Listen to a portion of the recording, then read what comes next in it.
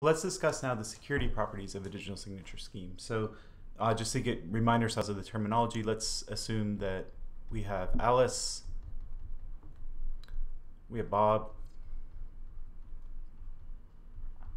Alice is going to sign something for Bob, and Bob wants to make sure it actually came from Alice.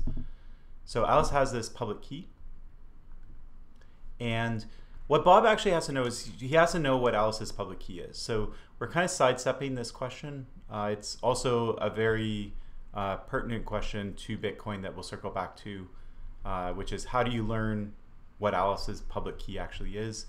And this is called PKI, that general field of binding people's real identities to their public keys.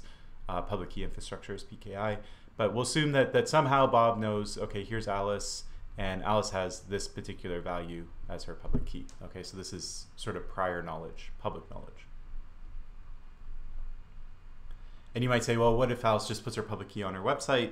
So that's fine, she can do that. But when you go and you download her website, how do you know that someone didn't change it, right? And then you say, well, maybe it comes down over a secure channel like SSL, so that protects it from modification. But SSL has this problem itself too, right? How did you know that that tunnel actually started with Alice's website? Well, it's because it had a public key that was bound to that domain somehow, and so you end up in a big circle where the only kind of adequate way of solving this is really to introduce trusted parties that are going to go around and staple together these informations. But we'll come back to that later, okay? So somehow Bob knows Alice's public key, and Alice privately knows her secret key.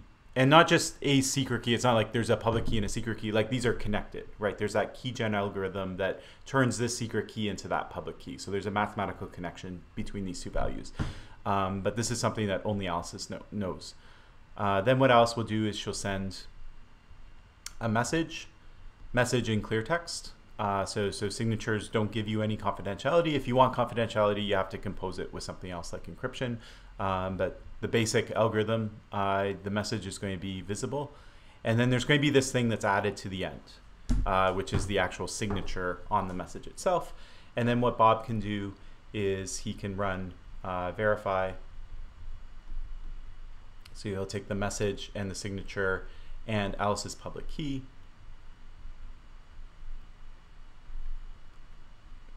So these two components come from here, and the public key comes from here.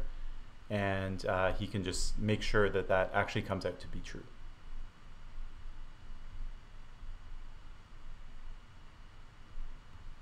Okay, so question mark, does this actually end up being true? And if it is, then he can conclude that it was Alice that, the inference that you want is it must be Alice that signed this message.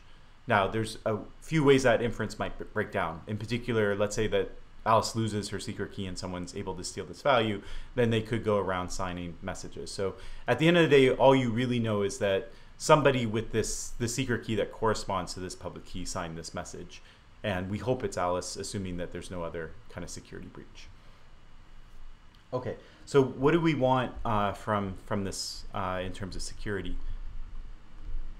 So the first thing is that if everyone knows Alice's public key, and in order to sign messages, all you need to know is the secret key, and there's a mathematical connection, right? There is some math formula that will compute this value of the secret key given the public key, right? The simplest one is just try every secret key until it comes out to this public key value. So there is some way to sort of compute the secret key that corresponds to a public key.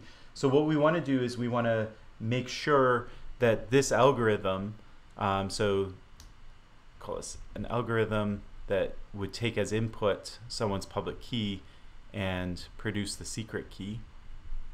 And so this is kind of an inversion of the keygen algorithm. It's the keygen run backwards. Okay, we want to make sure that if this exists, alg is infeasible, meaning it takes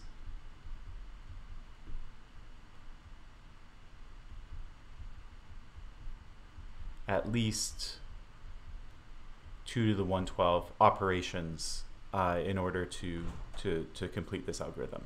Okay, and so I'm not going to go into the details of why we think that keygen is non-invertible, or that this algorithm is actually secure, that you can't go around finding people's public keys and connecting them to their secret keys. But I will note that what it does come down to, so we think that this is, we believe it to be infeasible.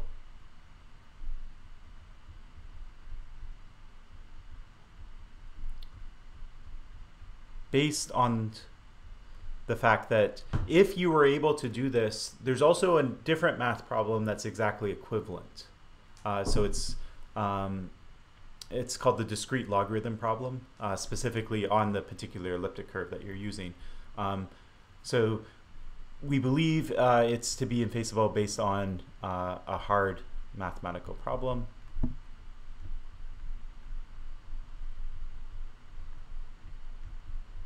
And that doesn't sound like anything. It's just like, well, this algorithm is hard because it's equivalent to this other algorithm, and then this algorithm is hard. Well, what makes that other algorithm hard, right? It sounds like you're just sort of pushing around hardness instead of actually saying this is actually infeasible. So what you're doing is, DSA is kind of new, but people have looked at discrete logarithms for a lot longer than they've looked at DSA. And discrete logarithms also show up in other applications. And so what you're really doing is you're taking sort of a narrowly studied problem and you're proving that it's equivalent to a more broadly studied problem. And we don't know that the discrete logarithm problem is hard. It's conjectured to be hard. There hasn't been any progress, in the last decades on finding very efficient algorithms to do this. And then the other thing I would note is that if I believe I mentioned in a previous lecture this idea of quantum computing. With quantum computing, there actually is an algorithm that makes this an easy problem. It's just that you require this different way of doing computing. So quantum computing will actually, you could walk around, take people's public keys and spit out their secret keys if you had a quantum computer that was big enough. We think that's 30, 40 years off. And later we'll talk about what that means for Bitcoin, right? It has this algorithm, and let's say there are quantum computers. What are we going to do? Does that mean that Bitcoin's done? And so there's a sort of more sophisticated answer to that we'll circle back to. But anyways, for now we think it's infeasible based on a hard math problem. The math problem is called the discrete log problem.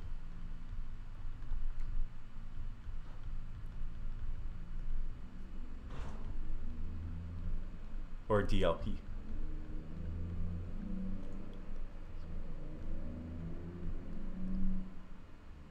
So this is infeasible for large instances of the problem, and we're going to make sure that our instances are large enough.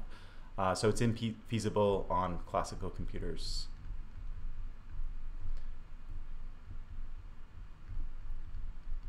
Classical means not quantum. And infeasible means that if you take all the classical computers in the world and get them all working on solving one secret key based on one public key, and you run them for like the lifetime of the universe, you're not gonna find the answer, okay? Or at least it would be very high probability that you're not going to find the answer. So that's what we mean by infeasible. Okay, so now we have it's safe to publish our public keys, and people can't figure out what our secret keys are.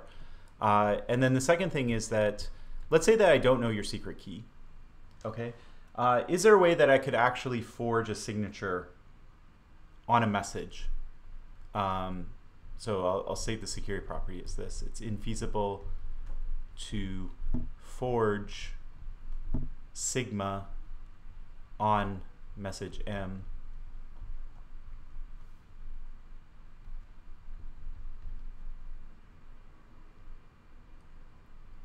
if the attacker does not know the secret key.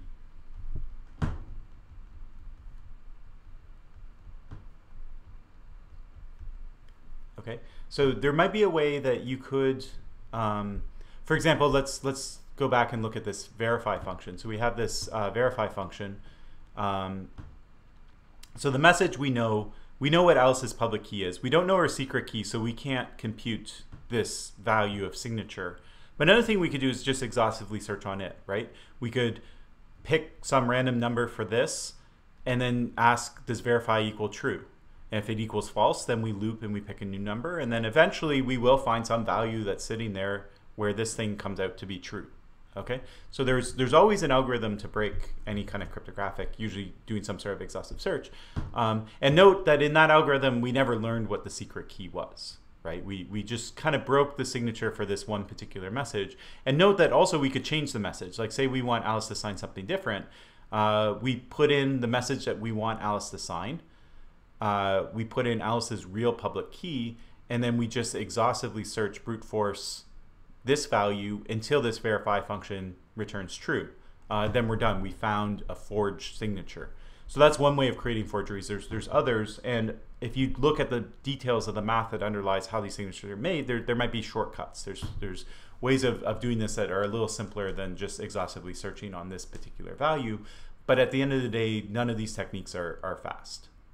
Okay, so they are actually infeasible. The number of values, the number of values for this that would create that would have verify come out to be true is just huge. It's an enormous number. It's kind of like trying to find the exact right secret key that produces a particular public key. Okay, and so this is also basically tied to the discrete log problem.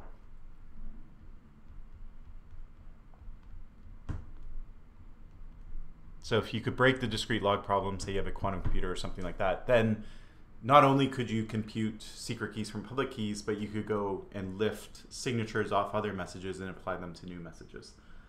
Another thing too is we get the adversary a lot of power when we say it's infeasible. So maybe they see lots and lots of signatures on messages, or they have like 100 messages, they're all like really, really close, and they get to see what the signature is for all 100 of them, and then they just have to create one message that's sort of a variant on the other messages.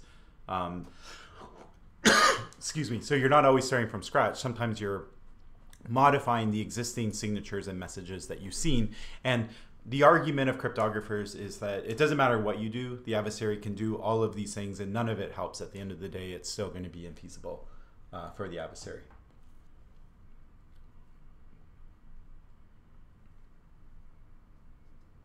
Okay, so let's pause here. This are the security properties, and then I'll give you a few factoids, sort of trivia about signatures, in particular ECDSA, that just might be of interest to you, and then we'll move back to the blockchain data structure.